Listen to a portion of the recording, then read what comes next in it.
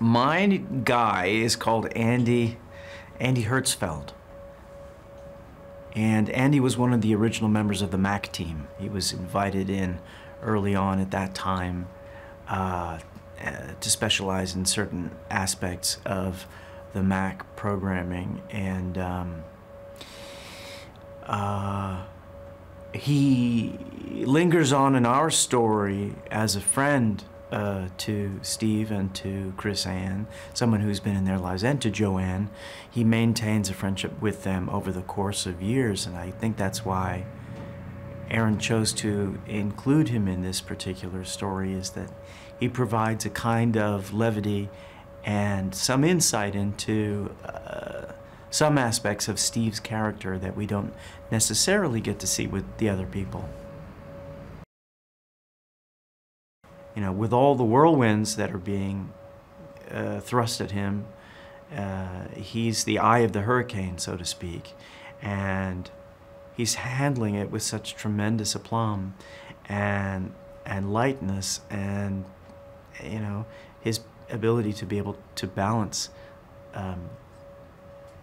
everything that's needed from him is wonderful to watch, and he makes it look really easy, and that's been remarkable to see as well. Danny's a surprise every day. You never know what he's gonna say, where he's gonna move. He seems to be a million miles ahead of me in particular, but he knows in a very deep way, I think, the kind of story he wants to tell, and is at the same time he's surprising himself, and he's learning about the story as it goes on.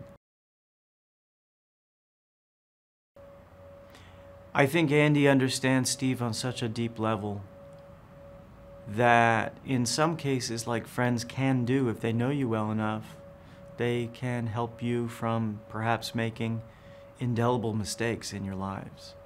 Andy anticipates that Steve, through stubbornness, might mess up his relationship with his daughter, and as a result of that, he jumps ahead and helps them out financially, knowing full well that he may get in trouble by Steve, or Steve's certainly not going to like it.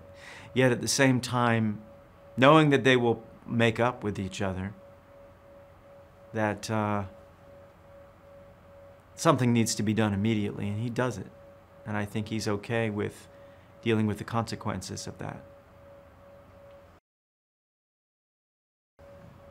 This is not a traditional biopic in the sense that it starts from when somebody is born and takes them to the end of their life. It really focuses on pivotal moments in Steve's life. And as such, it takes you through the story as opposed to educating you in a linear fashion. You get thrown into it emotionally, and you find yourself having a great time watching these people drive themselves nuts most of the time. And I think you experience who they were by being thrown into the action as opposed to being subject to having it explained.